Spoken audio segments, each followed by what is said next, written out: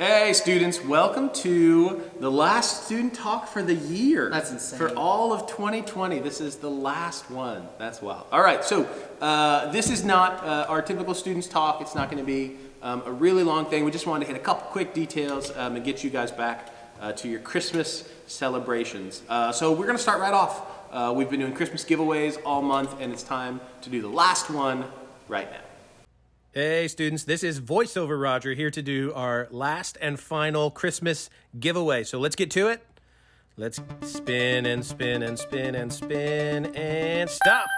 Hey, Wendy Griffith is our first winner. That means she is the second prize winner getting that gift card. All right, and we are going to move on to our first prize winner now. Let's spin and spin and spin and stop.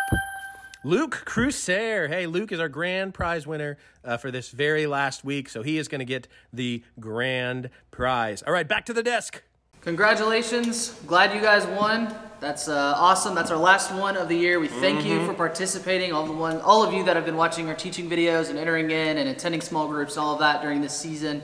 It's been an interesting ride, hasn't it? That it has, man. August to now has been a whirlwind. Yes, roller coaster. Exactly. So we wanted to really briefly just to walk you guys back through what we learned this year, right? Because we had 4 different series. We had a series each month for this whole thing, and with that we get to look at really specifically into a lot of individual kind of areas, but we don't always get to look at how it all connects together. So we want to do that really quickly, and then, yeah, like I said, get everybody back to their Christmas festivities. But so we started this semester in September with Underrated. Yes. And so Underrated was this opportunity for us to tell you guys, hey, if you don't know already, every once in a while, people assume that because you are young, you know, you're not ready to be in like full-on ministry, you're in like some junior ministry, right? Yeah. Or that you don't know what you're talking about. And Underrated came through to say, listen, if somebody thinks that, it just means they're wrong. It's not that you guys aren't able and don't have every opportunity to be able to spread the word of Jesus to your friends and to spread the gift this holiday season. But really, hey, it meant to be a message of empowerment. Like, you have this chance, go do it. Yep. And then we concluded that and then transitioned to this series in October called Jesus Is. And this was really an opportunity of, first we started talking about how your faith isn't underrated, and then we transitioned to just talking about this amazing person in Jesus who we follow. And we looked at several stories inside the New Testament of things that Jesus did that kind of walks us through who Jesus is as like a foundational place for your faith. It's a really cool thing that we did. So we started with saying, hey, your faith is underrated. People aren't going to take you seriously, but you should be taken seriously because of your faith in this guy, Jesus, who is all of these incredible things. And you know, if you've missed out on any of these and you want to watch some of it or rewatch it, we have it all still up on our channel, so go back and watch it. But that was October, and then we went into November and talked about our Lifelines series. Yeah, so coming out of that was Lifelines, and it was, we took this message of Jesus to then kind of give you, give some legs to this idea of the way that we support the people around us, right? So in some cases it's, hey, look, you've got amazing lifelines around you who are there to support you, but also at the same time it was, hey, listen, we have this amazing ability to be lifelines, to be those godly friends to the people around us who are struggling. And in seasons like this, I mean, it's a time when people really are struggling in a new way. And so that Lifeline series was to empower you guys to say, like, listen, start looking at your friendships. Start looking at how you can be the best friend that you can be to help the people around you. And hopefully surround yourself with friends who will do the same for you.